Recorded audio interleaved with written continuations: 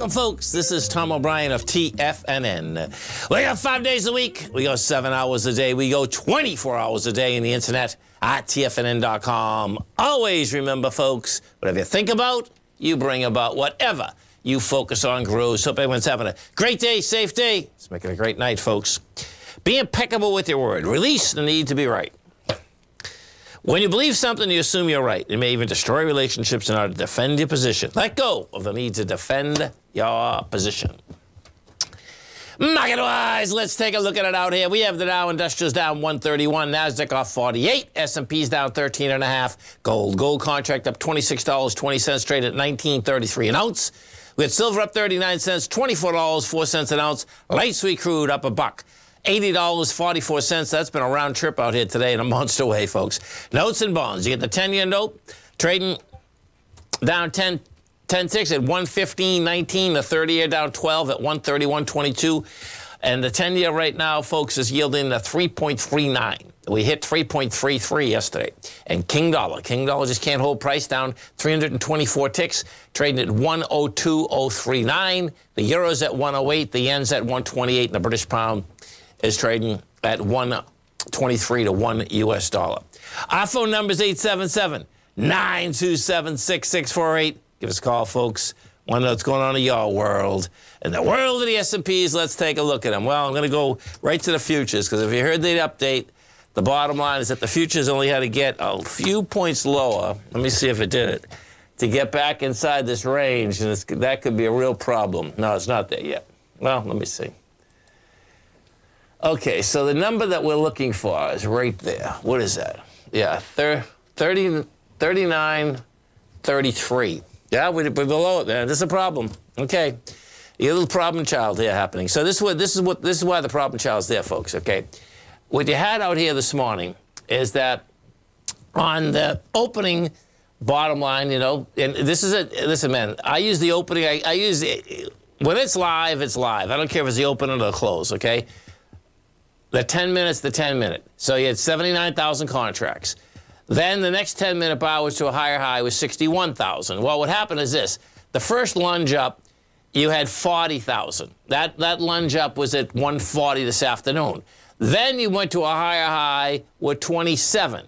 So the correlation, this is what's so cool about timing the trade. It's all about supply and demand, and it shows you the weakness or the strength inside the marketplace. And so when you, in this particular case, you're looking at, okay, the last high had 27,000. The prior high to that had 46,000.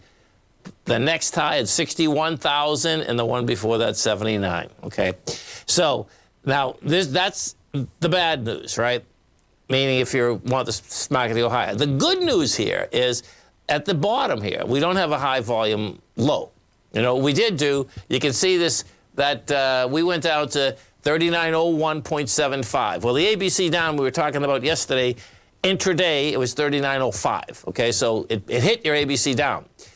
Now, my speculation is this. You know, when we finish an ABC structure down or up, it normally does something else. My take is, if we end up, this is how this goes, right? So let's picture, if we look at this, if we end up at, I'm taking this is a little bar here, and if we end up at 39.23, somewhere around there, so that's another 7 points. Let's put it this way, it's easier telling you. If we're down approximately 22 points and over in the S&P, this is building cause for much lower price. That's how that works, because you finish the ABC structure, it always bounces around to something. But if it wants to do another ABC down, what you're going to see is that there's no strength to stay up.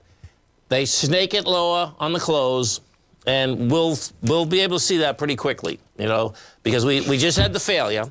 So if I bring the NQs up, we take a look at the NQs. Same situation. So in the NQs, same thing. In the NQs, we don't have a high volume low either. Okay, so in the NQs, if we do the exercise again, watch. The first way up, we had 33,000. Then we made a high with 26,000. Then we made a higher high with, Jesus, with 8,900. Yeah, that's a joke, okay? Now, on the way down again, it's the same deal, though. There's not high volume. There's not a lot of conviction when you're getting lower to sell this thing. That's the bottom line. So inside the NQs, you know, that being said, if the NQs close out at, what is that, 383. If we close out like down, that's another 50. If we close down over 100, it's going to be, it's telling you the same thing. That guess what? We are going south. Gold. Let's go take a look at the gold contract out here, because the gold contract is hitting highs. And, you know, if you heard the update, there's a lost engulfing again, and we've had plenty of them. You know, that being said, bottom line is that, you know, you're breaking a high here. Now you get 193,000 contracts, and that's good contract volume. There's no doubt about that. And we've had higher, but now 193,000 is good contract volume. So now the kick is going to be, you know, a last engulf means you close, you start at the low, you go to the high after an uptrend. But you can see we've had them, okay? And they end up being one-day wonders in this particular case.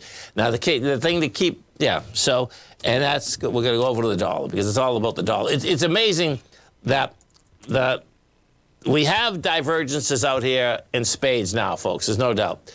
So the dollar's been moving, you know, sideways. That's the reality. The dollar tried to get off the lows yesterday, got down to 101, closed at 102. You know, well, 101.500 it went to, closed at 102.560, went as high as 102.800. But the dollar, if it was going to do anything, has to get back inside 103.500. Okay, so we're a long way from getting back inside the higher range. That's the bottom line. We take a look at some of the higher volume equities out here today. And I want to see this indice for a second. We don't have volume inside the ETF structures. Yeah, I don't think we have, it doesn't look to me like you're going to get big volume inside the indices either. Yeah, you're not. You're not. So this is going to be all about today, folks. This is going to be about, can the market hold price? Meaning that, can it close kind of where it is right now, you know, or a little bit higher? Because if it does, then you're going to get a bounce tomorrow, and then we'll go to see, in that particular case, what kind of energy do you have going forward. And it's going to be hard to basically get hard energy going forward on a Friday. But, you know, we'll take it day by day, baby. Dow's off 130, Nasdaq's off 49, S&P's off 13. Stay right there, folks. We'll come right back.